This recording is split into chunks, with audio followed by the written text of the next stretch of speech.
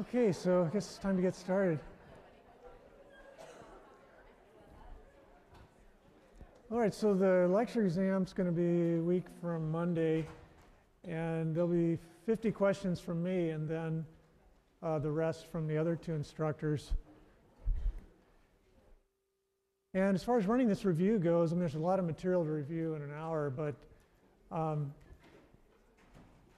thought quite a lot about the exam, and I wanted to go over some general points that I think you should be sure to study. I mean, people have asked me what depth of study they should go into, and I definitely want to reiterate that the book is just as supplementary to the lecture material. So what's on those slides that I made PDFs of and posted is the material you're responsible for. And the reading was just to augment that, to try to help to understand those concepts, rather than if there are new concepts and terms that come up in the reading, you don't need to be able to recall those. So I know that there is some material I didn't get to in the assigned reading, and that's really just to put things in context rather than to provide you with new information that you're responsible for. All right, so one of the first things I want to mention is, as far as all the different groups of organisms we covered, the major groups that we talked about, you should be familiar with. I mean, we talked about these three domains of life: the bacteria, the archaea, and the eukaryotes, eukarya. But we didn't focus on a lot of these groups. The main ones we focused on were the fungi and the photosynthetic groups. And just these main groups are the ones that we talked about, in addition to, of course, land plants.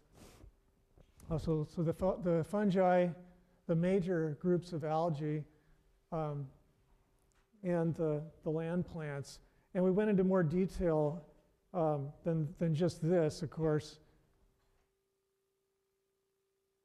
We went into, for example, in the fungi, the major phyla, those 5 major groups, and in the algae, we didn't talk in much detail about the major clades shown here as far as taxa within those, but you should be familiar with the characteristics of these groups that I talked about and be able to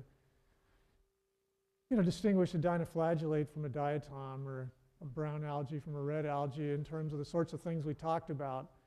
Not beyond that, but that's the level of detail I'm looking for. I wouldn't be asking you to recall a particular genus or fine scale taxon of some kind within those groups, but there was quite a lot of time spent on these different groups. And within the land plants, of course, we talked about bryophytes, vascular plants, seed plants, and then within the seed plants, gymnosperms and angiosperms. So, and within the angiosperms, we spent quite a bit of time comparing the eudicots and the monocots characteristics there. So it's that level that we covered in class that I want you to study. Are there questions about that? All right, so as far as the life cycles go, there are a lot of life cycles that were presented in the reading that I didn't talk about in lecture. For example, brown algae and different groups.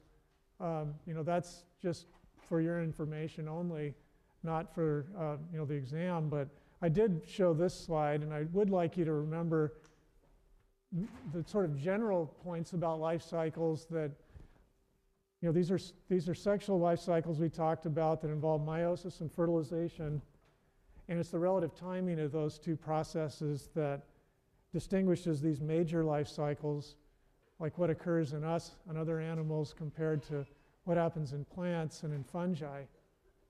So be sure to be comfortable with this material. Keep in mind whether mitosis is limited to one of the two ploidy stages is critical to interpreting these life cycles too. So unlike us, the plants, have mitosis going on in this haploid phase, and they end up with a multicellular body, gametophyte, a multicellular organism that's haploid. So that's completely alien to us and other animals, but it's common, of course, common to all the land plants and even to some of the green algae and other groups we didn't really talk about. So were there questions about the general life cycle issues here? So these were the 5 major groups of fungi we talked about. And I'm not looking for a huge amount of detail here, just what was mentioned in the class, which was fairly limited. I mean, the chytrids are that group that still has some flagellated stages that can swim around as far as the spores and the gametes go, which is unusual for the fungi. And they're the sister to all the other fungi. They're an early diverging branch. And like the zygomycetes, Zygomycota, they have cenocytic hyphae when they have hyphae. Remember, cenocytic meaning that the nuclei aren't separated by any partitions or partial partitions in the body of the filaments or the mycelium in general. Same goes with these arbuscular mycorrhizal fungi. They're so important with regard to relationships with plant roots. And it's this group that makes up the most of the fungi, the ascomycetes and the basidiomycetes, where we see the septate hyphae, and where you get this interesting situation where plasmogamy and karyogamy, the fusion of the cytoplasm and the fusion of the nuclei, are widely separated in time. And you have this dikaryotic stage. Remember, we have 2 nuclei per segment of each hypha, separated by partial partitions. So this is something we just saw in the fungi, right? Just these higher fungi where you have this life cycle, which is otherwise very similar to, it has only the only diploid stage is the zygote. But you have this long period where you have the fusion of the cytoplasm prior to the fusion of the nuclei, where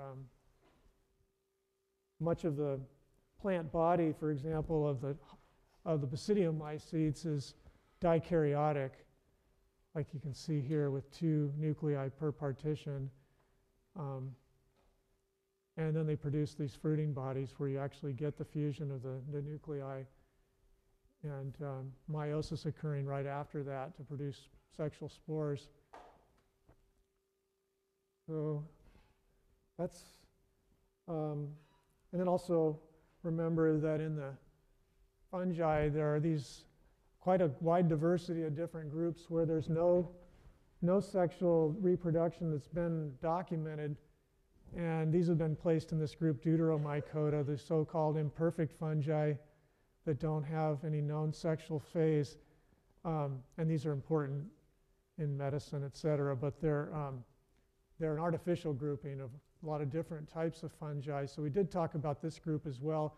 And I did mention also the slime molds and the water molds, which aren't true fungi, but have been previously treated as fungi.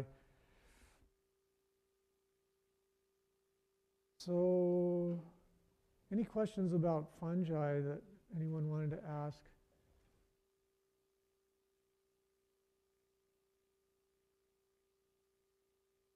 All right, so,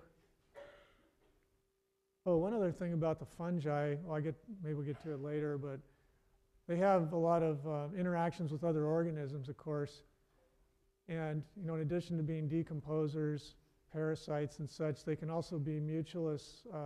They can be in association, regardless of their mode of nutrition, they can be in association with different organisms, like algae, green algae or blue-green algae in the case of lichens, that mutualistic association that we get that's important in primary productivity in ecosystems, and also the mycorrhizae talked quite a lot about that, both in terms of in the fungal lectures and later on talking about roots.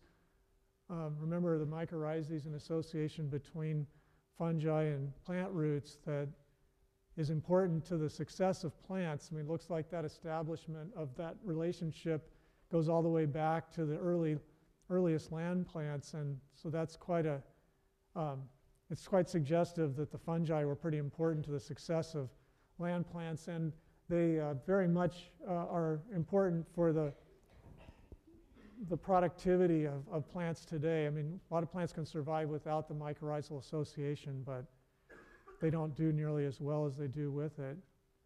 So that's another thing to keep in mind as far as fungi, that they have really important ecosystem functions. All right, so the algae, spent quite a bit of time on the algae groups. And remember, the algae are not a natural group. The fungi are a monophyletic group if you throw out the water molds, the oomycetes and the slime molds, and pretty closely related to animals. But here the cellular slime molds and the plasmodial ones are closely related. But remember, the algae are scattered. The photosynthetic organisms are scattered throughout the tree of life. There aren't any in the archaea, but we do have, the cyanobacteria, remember, were fundamental to the evolution of photosynthesis. They're the ones that really evolved photosynthesis, and it's these other lineages that just captured cyanobacteria. And remember, there's this,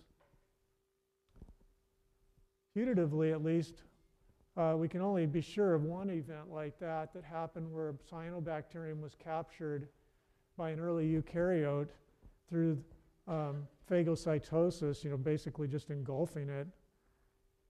And then later we get the split between the green algae and the red algae, followed by these secondary symbioses, where we have unicellular eukaryotes that already possess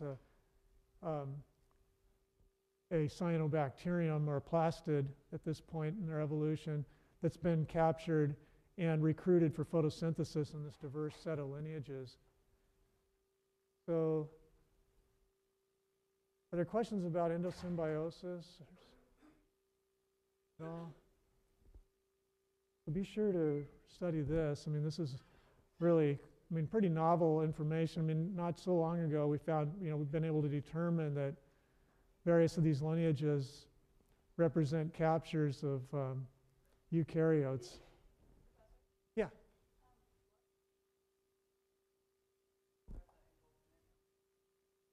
So the red algae appears to have been the one secondary endosymbiosis that gave rise to the dinoflagellates, many of which are photosynthetic, and they're a big component of phytoplankton, responsible for red tides. The straminophiles are the other major group. The apicomplexans have lost their ability to photosynthesize. They just have a vestigial plastid. And I didn't mention them much except to say that the malarial organism is in this clade. But the straminophiles include the brown algae and the diatoms and the golden browns. So yeah, there's several groups of photosynthetic algae within that group we call straminophiles, which also includes some non-photosynthetic groups that have presumably lost their ability to photosynthesize, like the oomycetes, those water molds that used to be thought to be fungi.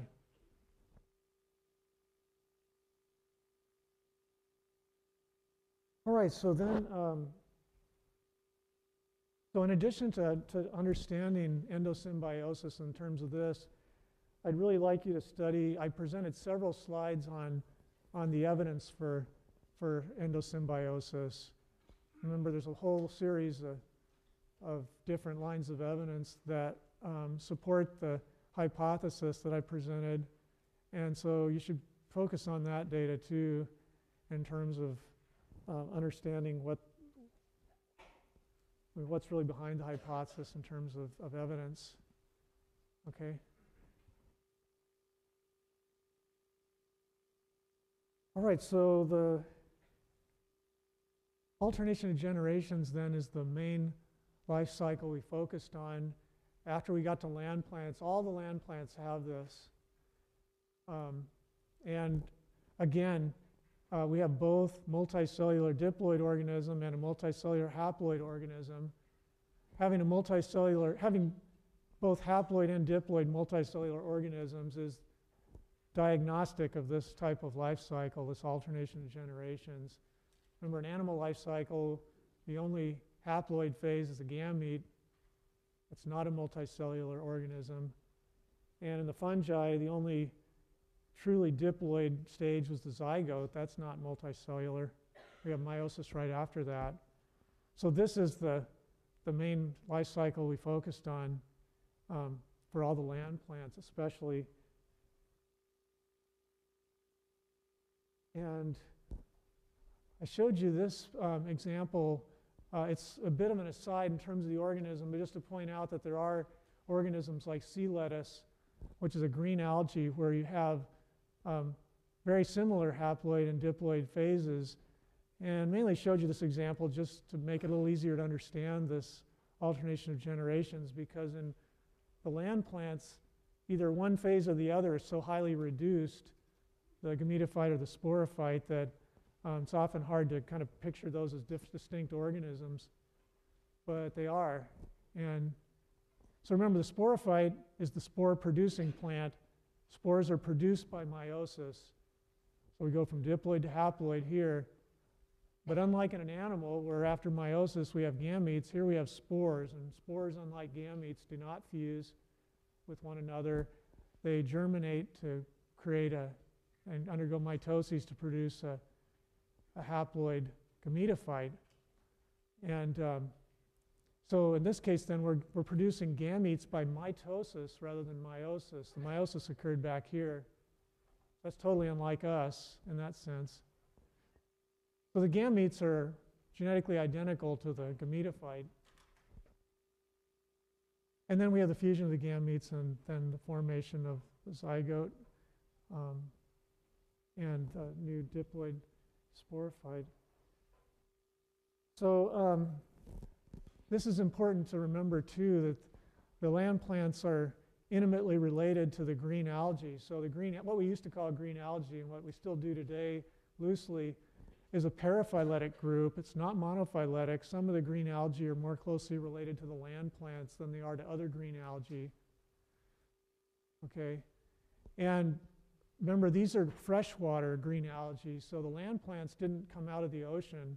They didn't descend from some marine form directly. The conquest of land was via water into the freshwater and then to land. So it's a stepwise process, it appears. All right? Okay, and so then we talked about these major 7 groups of vascular plants. And 3 of them are considered bryophytes, even though it's not a monophyletic group. They're a grade of lineages, the mosses, hornworts, and liverworts that I mentioned, that have a subset of the features subset of the adaptations to land that we see in the vascular plants, but not all of them. So, and the main things that we focused on as far as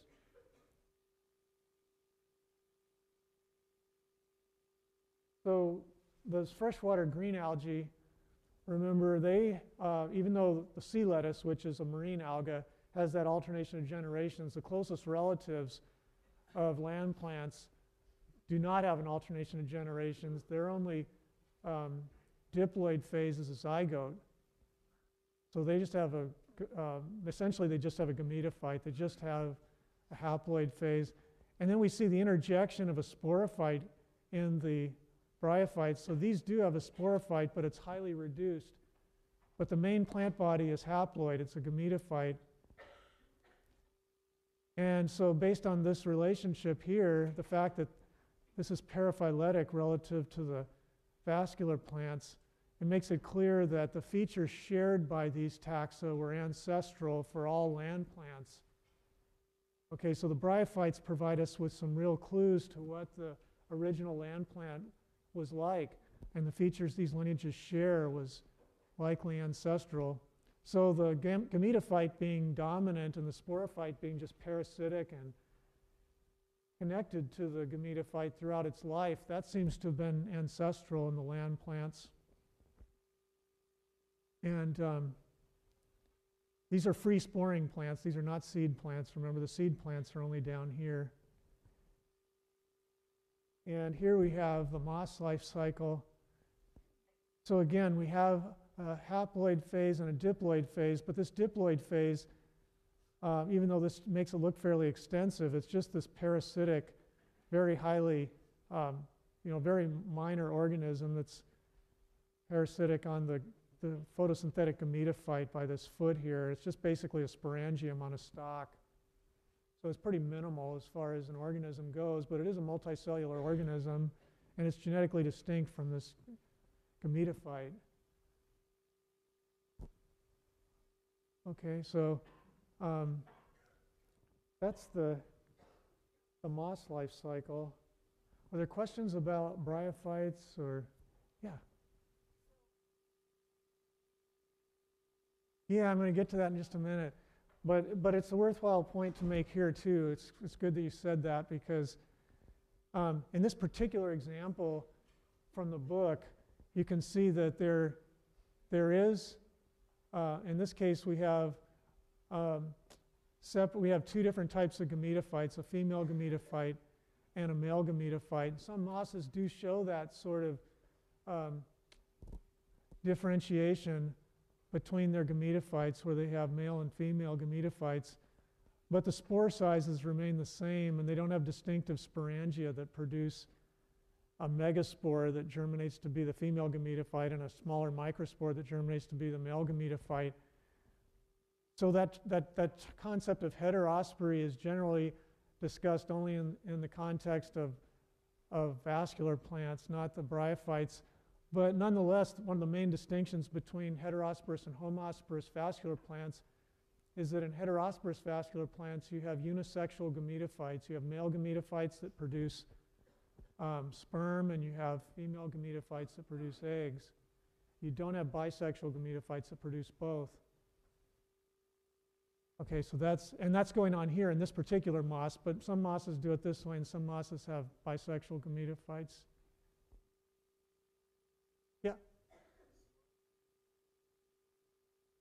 Here they can be to some extent, yeah. So that can be true in bryophytes. It's a relatively minor amount of photosynthate they produce compared to what the gametophytes produce. But yeah, that's true. In fact, some of them have stomata.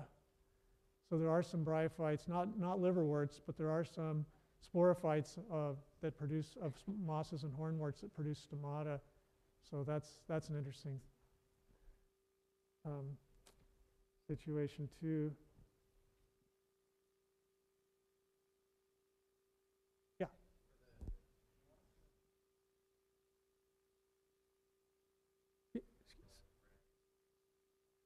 Sorry.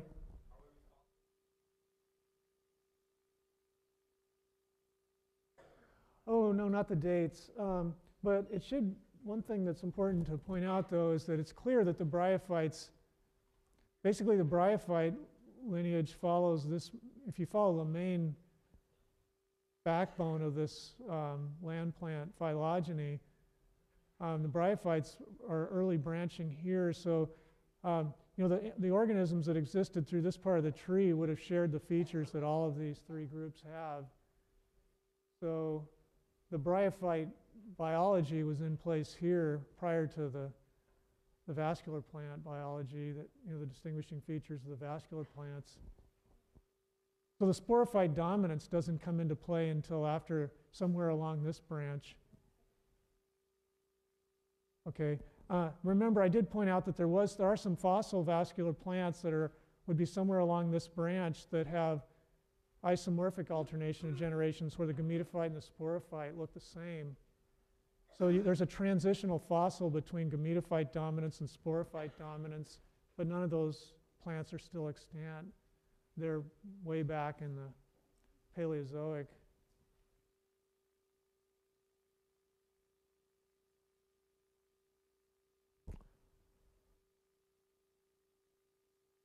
All right, and this is just, you saw this earlier. This is just reiterating the point that I already made that the land plants have both multicellular haploid and diploid generations, whereas that's not true for fungi and animals. They have one or the other. Okay, then we got into the vascular plants. The fern life cycle was the first one we talked about. And in thinking about all of this, you should also be, as you go through the notes, think about the features that we see coming into place within the land plant phylogeny that have potential value for life on land. So, things like a cuticle, and I'll go through some of those in a minute, but just I want to make that point now since we're getting into land plants more, that this theme of life on land, keep that in mind as you're studying. And there's a diagram I'll show you in a minute that's helpful with regard to that. But the fern life cycle then is one where is the first one we looked at where the sporophyte is dominant. And I spent a little time talking about the fern morphology. So remember, in ferns, the aerial part, the part that's actually above ground, is usually just the leaves. And the main part of the plant underground is the stem and the roots. So the stems are typically horizontal, except in the tree ferns, which are a pretty minor group overall in terms of diversity. And also, we talked about how the sporangia are borne on these undersides of the leaves in these structures called sori that are clusters of sporangia, and then the sporangia then produce spores. So I want you to be able to keep in mind the scale here, in terms of what the, spores are inside sporangia, sporangia are inside sori, sori are on the leaves. I mean, you should have some sense of the overall scale or the size of these things relative to one another, and realize that I mean that's sort of a basic point, but I know it's easy to get confused about what's a spore, what's a sporangium, but the sporangium is a multicellular sac that bears spores, as a gametangium is a multicellular sac that bears gametes on the gametophyte. And there are two different types of gametangia, the antheridium that produces sperm and the archegonium that produces eggs. I mean, that's some basic terminology that applies across these groups that you should be aware of, and should be familiar with. I mean, and something like sorus, or sori, that's a significant enough feature that I would expect you to remember that. But there's a lot of this terminology comes up again and again. There's a little bit of specific terminology in the ferns that I think that I focused on that's worth remembering. Questions about ferns? Yeah.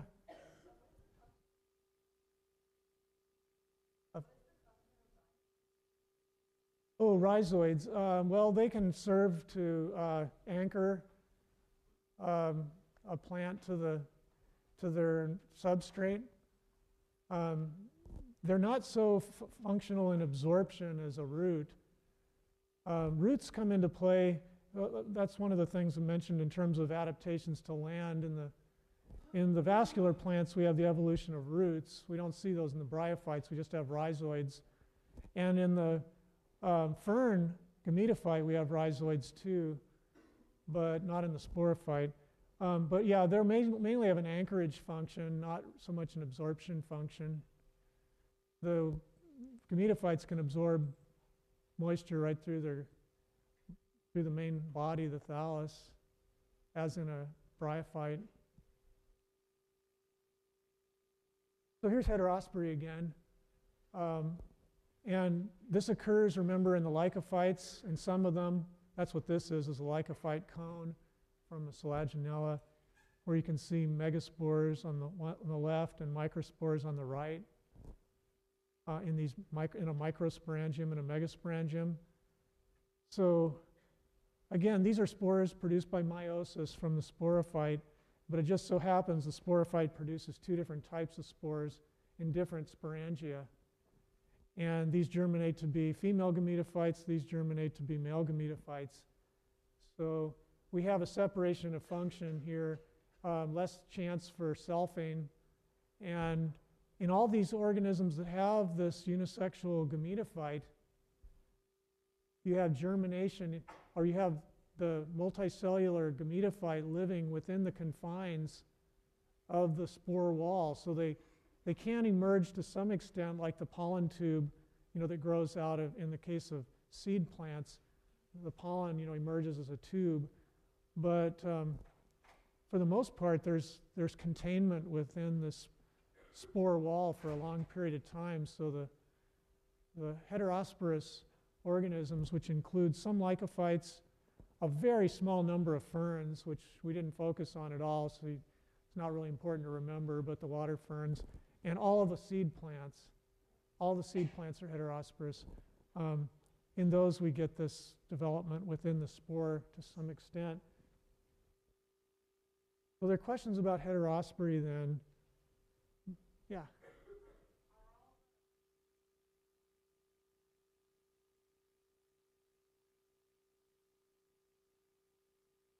No, they don't. They don't all have strobili, but the ones that we talked about do, because really the only heterosporous plants we really focused on much were in the seed plants. I did mention Selaginella in the lycophytes, these moss-like plants, which this is, and this does have a strobilus. But there's something called quillwort, so we didn't get into these isoedes that don't have strobili. And they actually have the largest of all megaspores. You can see them with your naked eye pretty well. But yeah, that's oftentimes you do have, generally we have strobili or cones. So seed plants then.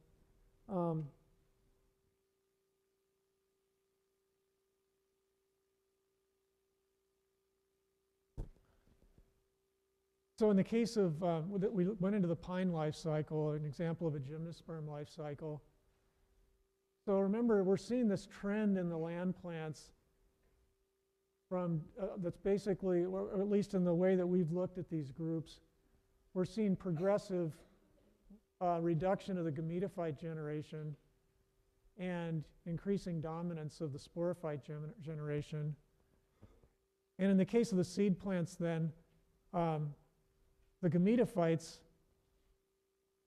represent the pollen in the case of the male gametophyte. So the pollen is the male gametophyte, and it's dispersed in an immature stage, but it's already undergone at least one mitotic division before it's dispersed from the microsporangia, or the pollen sacs. And then the megagametophyte, remember, is contained within the ovule.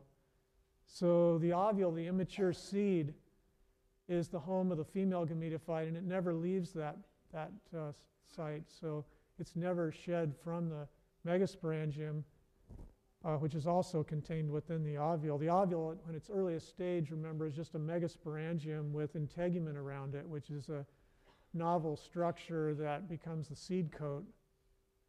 It doesn't have a homologue in the early, that we were clear about, at least in these other in the non-seed plants. And went through the stages of pollination and fertilization in the conifer, in the pine. So remember, pollination in the gymnosperms means the pollen is actually landing at the micropilar opening end of the ovule. This is different, remember, than in flowering plants. We'll get to back in a minute, but here pollination means the pollen has to arrive at the ovule itself, so right at the doorstep of the female gametophyte. So it has to get to this point into the pollen chamber, and then the pollen tube germinates, get a more mitotic division, and grows down to the egg inside the archegonium. Okay, And then we ultimately have germination, or we have the fertilization of the egg. And remember, there's just one fertilization event in the conifers, in the pines. And then we ultimately get the embryo developing inside here. So remember, there are embryos in all of the land plants. It's in the seed plants where the embryo has this long dormant phase or long inactive phase where the seed becomes desiccated. And remember, I mentioned in the last lecture that ABA, abscisic acid, is involved in preparing the seed for that. But in any case, we have 3 generations of tissue here. We've got the original parent sporophyte, the diploid tissue on the outside. We have the haploid female gametophyte tissue that's the nutritive tissue for the embryo, which is the next generation of diploid sporophyte. So diploid, haploid, diploid, 3 generations of tissue there in the pine. So there are questions about this. This doesn't require freestanding water. We have much more sheltering of the gametophytes from the environment. And we have a lot of protection provided now to the female gametophyte and to the subsequent sporophyte generation, as well as dispersal, protection during dispersal from the parent sporophyte. Okay, any questions about that? So now to the flowering plants. So remember, the flowering plants, the flower is basically a strobilus or a cone.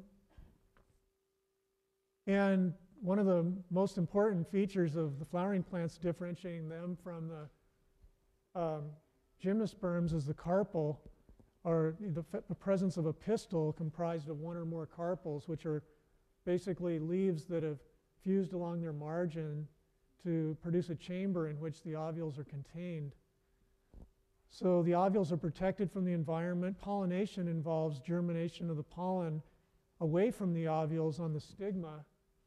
And then we have a lot more female selectivity here in terms of, or at least parental selectivity on the part of the parent of these female gametophytes with regard to pollen parent of those gametophyte, a male parent or male mate for these female gametophytes. And also competition between the males here growing down through the style. Okay, so that's one of the main things I wanted to mention about. And remember, the carpel develops, or the pistil or the carpel develops into fruit, which is another important feature of angiosperms in terms of dispersal. Mature ovary and sometimes other parts, accessory tissues of 1 or more flowers becomes a dispersal unit oftentimes. All right, and I just mentioned then pollination in flowering plants involving in some sort of attractant or advertisement. So remember, pollination involves minimally an attractant or an advertisement for pollinator. If it's animal pollination, there is wind pollination in angiosperms. It's derived from animal pollination. But where we do get biotic or animal pollination, there's an attractant. And sometimes there's a reward, but not always. I talked about deceit pollination with fly pollination and the bee orchids, and there's some other examples too, but usually there's a reward of some kind. And remember, I spent some time talking about different pollination syndromes where there seems to have been coevolution, or at least evolution on the side of the plant with regard to different kinds of pollinators. So you should study those too, those pollination syndromes. For example, like fly pollination, bee pollination, that sort of thing. Questions on any of that? All right, and then again, the male gametophyte and female gametophyte even becoming more reduced in the flowering plants than in the conifers. So the pollen of angiosperms, flowering plants, is only comprised of 2 cells at the time of dispersal, and then later the generative cell undergoes mitosis to give rise to 2 sperms. So we just have the bare minimum number of cells to make this thing work as an organism, to grow the pollen tube and to fertilize both the egg and the other sperm member fuses with the 2 polar nuclei of the female gametophyte that become the endosperm, the nutritive tissue. So the angiosperms wait to invest in their nutritive tissue until after fertilization has happened. So that's probably a very important innovation in terms of conserving resources until they're needed. Oh, that's the point about reward in pollination.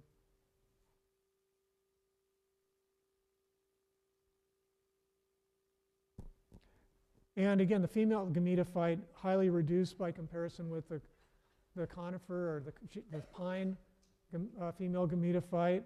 Just a few cells, typically about 7 and 8 nuclei.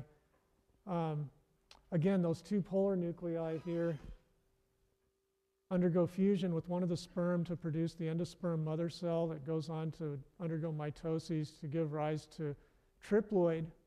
And this is triploid tissue, not diploid or haploid, but 3N, because 2 nuclei of the female gametophyte fused with one of the sperms. So you get 3 genomes together here, and that nourishes the zygote and the developing embryo. So this double fertilization process is thought to be another really important innovation of the flowering plants in terms of waiting to produce the nutritive tissue until after fertilization.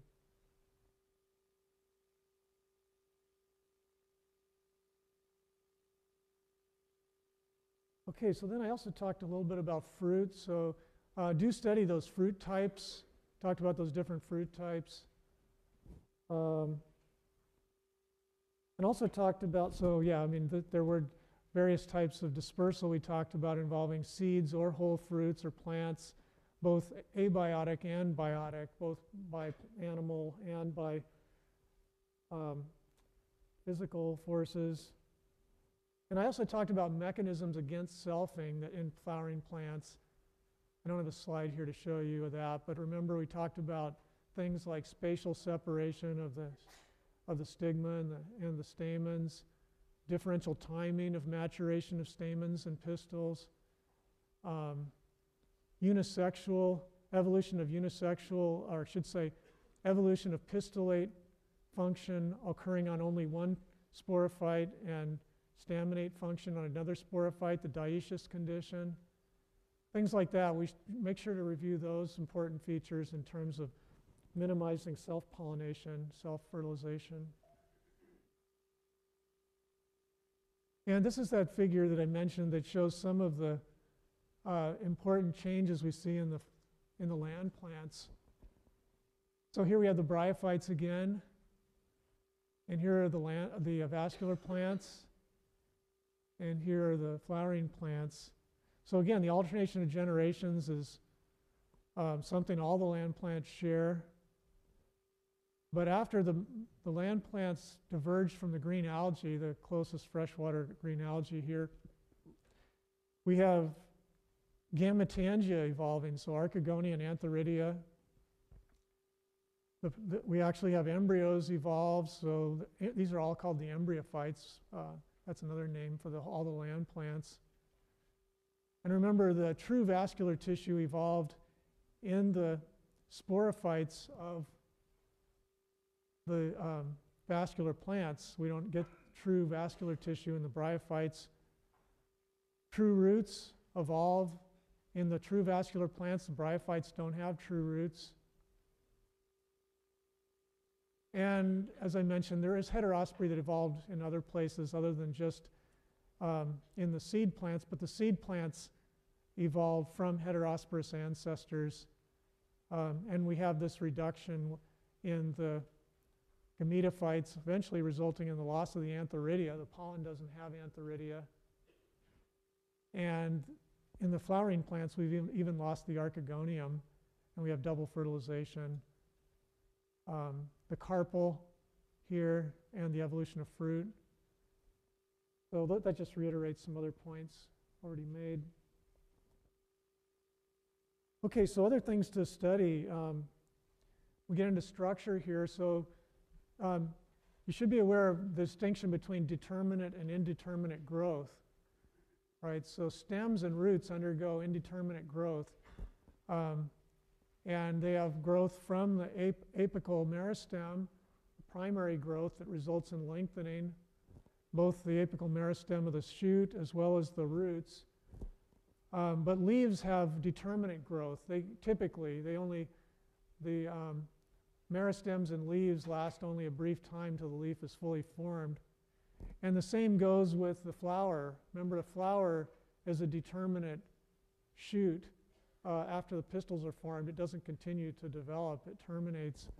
But indeterminate growth is this whole, what we see, which is so different from animals, where have these tissues that continue to be, these growing points that continue to develop, and those include not only apical meristems in primary growth, but lateral meristems in secondary growth of eudicots, conifers, but not monocots. Remember, monocots don't have secondary growth.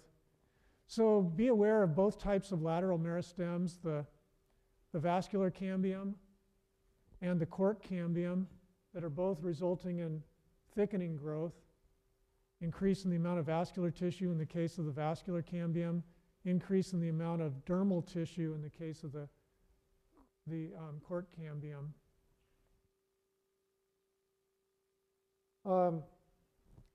Okay, we don't have much time left. But so review cell types and tissue systems. There are just a few of each, and be familiar with those. Remember, we talked about parenchyma, collenchyma, sclerenchyma, vascular tissue, of which we have a couple of types, phloem and xylem. And those cell types. Modified structures, I talked about, modified roots, modified stems, modified leaves. Should be familiar with those and be able to say which is a leaf, which is a stem, which is a root. And again, the types of meristems, lateral meristems, for example. Some of the consequences of secondary growth in terms of this thickening growth, and what there are some slides that have to do with that. I talked about nutrients briefly, so mobile versus immobile nutrients. I'm not expecting you to memorize all of the different macro and micronutrients, but realize there are macronutrients and micronutrients. The Casparian strip here in the endodermis and its importance for serving as a barrier to movement from the soil, a movement of solutes and substances from the soil into the vascular tissue. I talked quite a bit about this. And also talked about, well, we already talked about mycorrhizal, but we talked about water potential and the importance of water potential in terms of movement of water, free energy of water. So water goes from high water potential to low water potential. We talked about osmosis, very similar principles, and how water is transported in the xylem versus the phloem. Remember? So here it's negative pressure, basically, that's pulling the water up, whereas here we have positive pressure pushing the phloem through the sieve tubes. So differences between passive active transport versus bulk flow. Remember, passive and active transport is movement across a membrane. Bulk flow is not. It's movement within tubes, and we have these two different types here. And photoperiodism, I talked quite a bit about that. So be aware about photoperiodism. You should be familiar with what a short day and what a long day plant are responding to in terms of stimuli to flower. And so I have a general understanding also of hormone action. So I talked about the importance of dosage in hormones, the importance of how they can have differential effects on different tissues or tissues of different ages. or the dosage can can result in a different effect, and that the balance of hormones is really important. So those were some major points. And also, finally, the major differences between the hormones and their primary action. So I had a list of different types of hormones and some of the things that those hormones are most important in terms of what kinds of responses they tend to signal. So are there any last questions? But office hours, I'm going to continue to hold them through up till the day of the final. So, just come when you can if you have additional questions. Okay.